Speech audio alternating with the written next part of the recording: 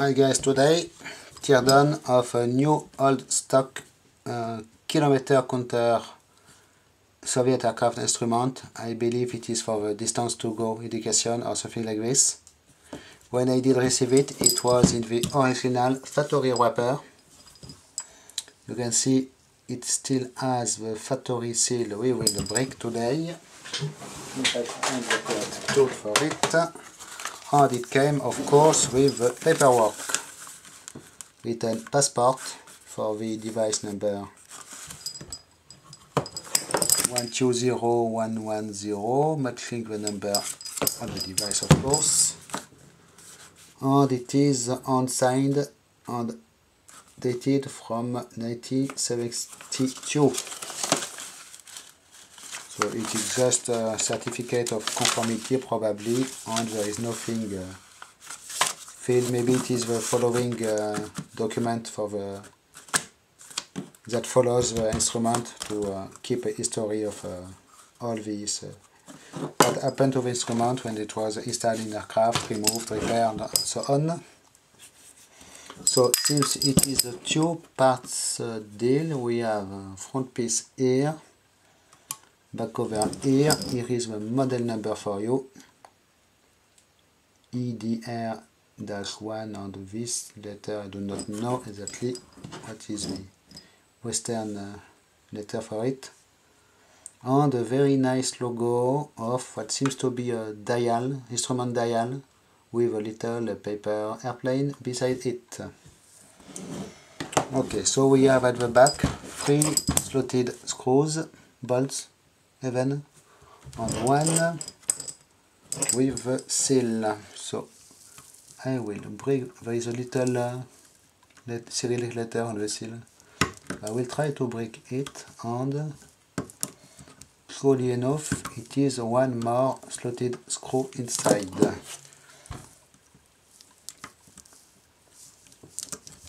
So I hope it will not be too hard to undo.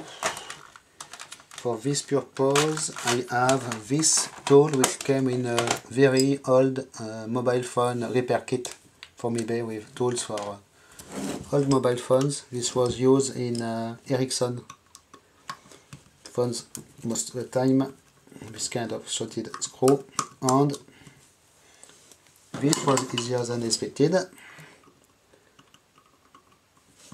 see the other ones also. At least 2 of them. It is good, but probably we will have a very last screw which will be completely stuck as always.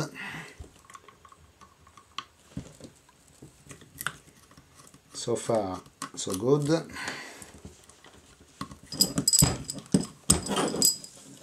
Maybe we will have some interesting electronics in this. I have no clue of what I will find inside this one. Probably some motor thing to move the grids, but so we have this back piece which is like cast aluminium. It will be used as a convenient tray for the screws for now. And we have the wire loom connected to terminals here on this bakelite color back piece. I need to undo these clamps for the wire in order to be able to slide the cover.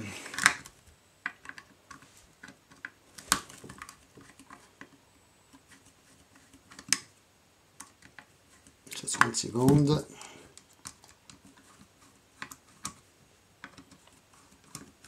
So this setup I had already seen this in other instruments, so I know how to deal with it.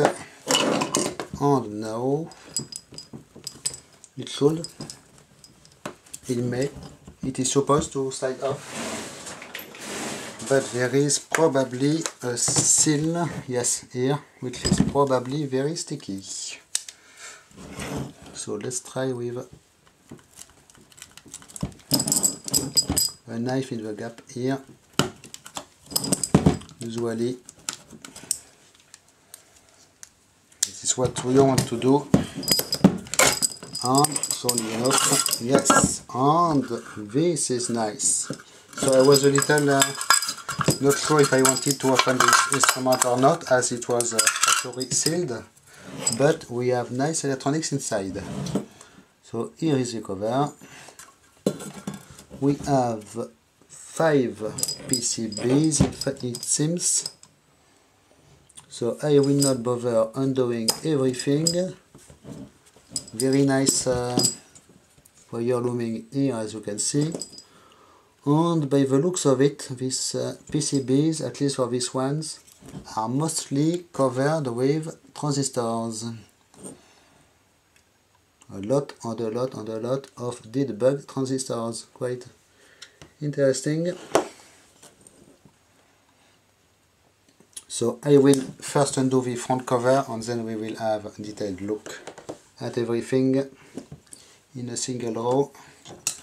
So on this front cover I have screws which seem to be stuck. Oh, one is off.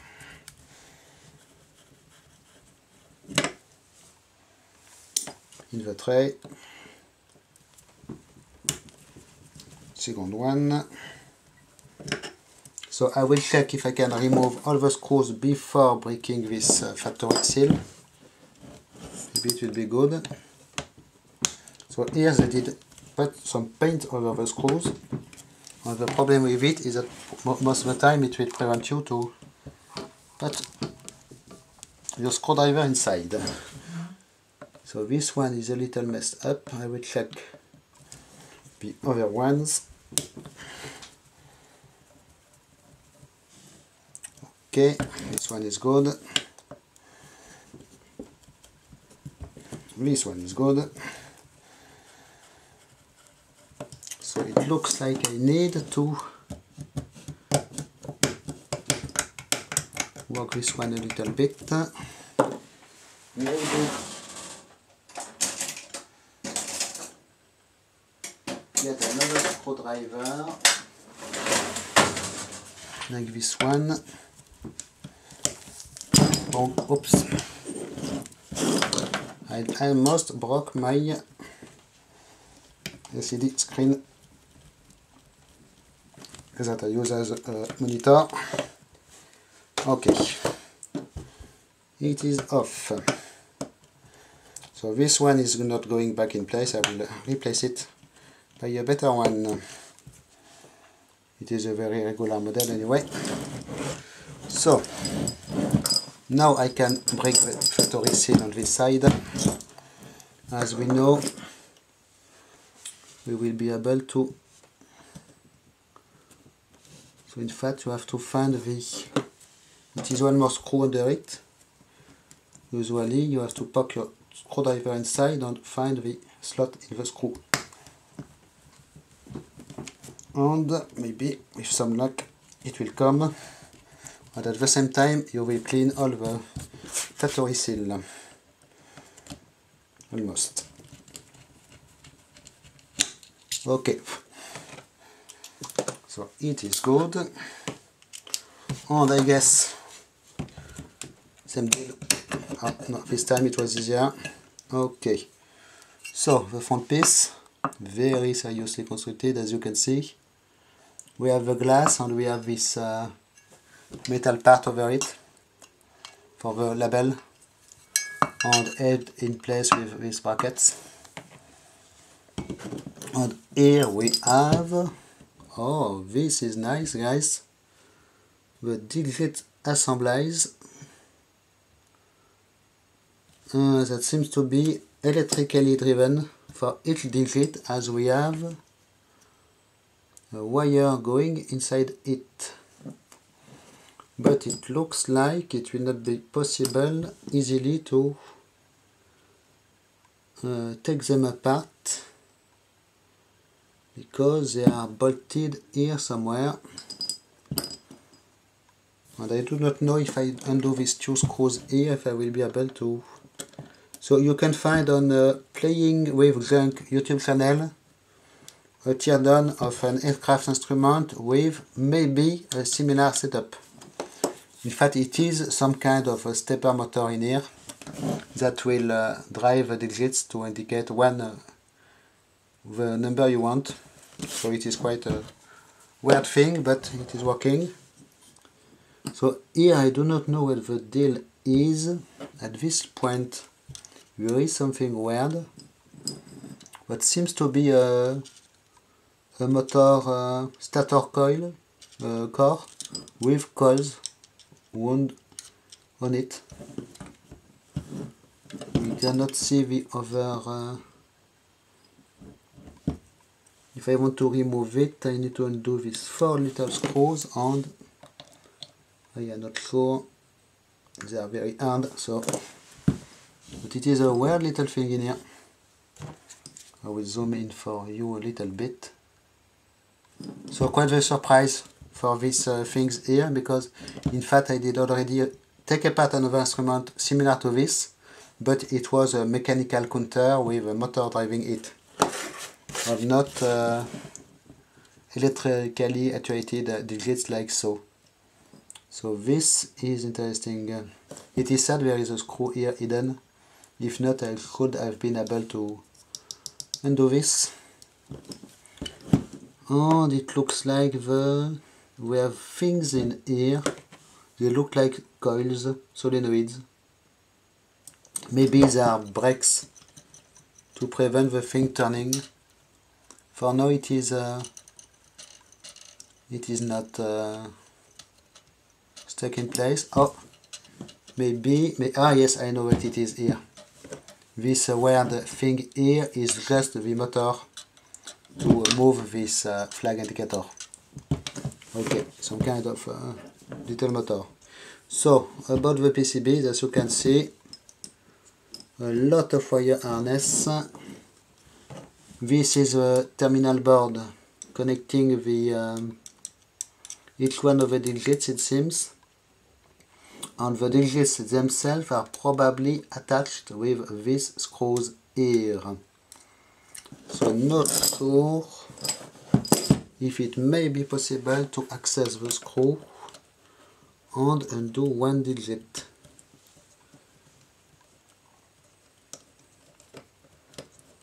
Probably it will be very hard to install, but at least this one is coming off, and the other one is back down here.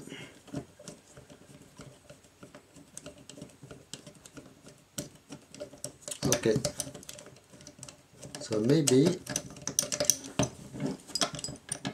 I will be able to pull this just enough, yes, to access the screw. It is good news.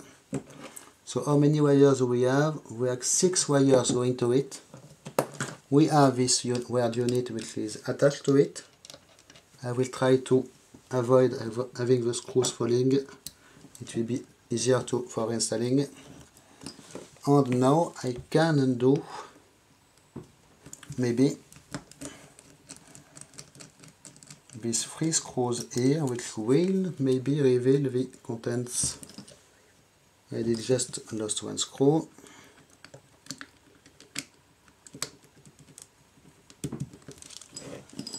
This is quite hard. I will try on this side.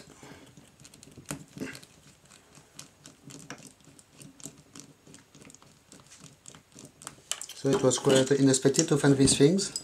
I was not expecting this at all. And they are my only ones I have, I believe.